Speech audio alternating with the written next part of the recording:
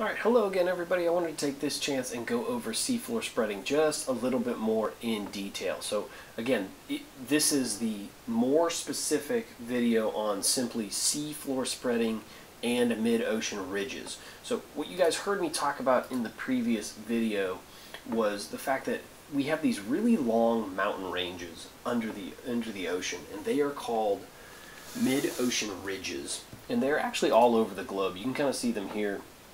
They're always in the middle of the ocean, hence the name mid-ocean ridge, but they form based on this process called seafloor spreading. Now what seafloor spreading is it is this process by which molten material is forced up towards the crust by convection currents. So you guys remember convection currents, this idea that we've got the core is kind of heating everything down here, and then we're forcing this molten material up towards the crust. Now when it gets towards the crust, a little bit comes out of it, which is why we get these little kind of volcanoes underneath the ocean, but it's really doing the majority of work by pushing these plates off to the side.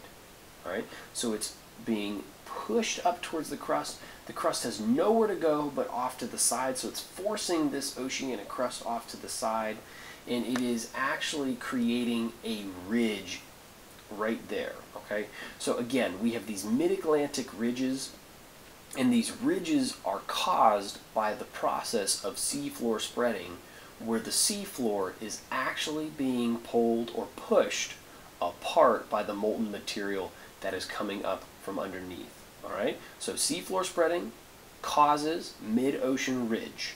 All right, if you're confused by that mid-ocean ridges, the easiest way to remember it is that they are located in the middle of the ocean. They are really long mountain ranges. We can see them all over these maps of the Earth, but they're mountain ranges underneath the ocean, and they are formed by this process called seafloor spreading.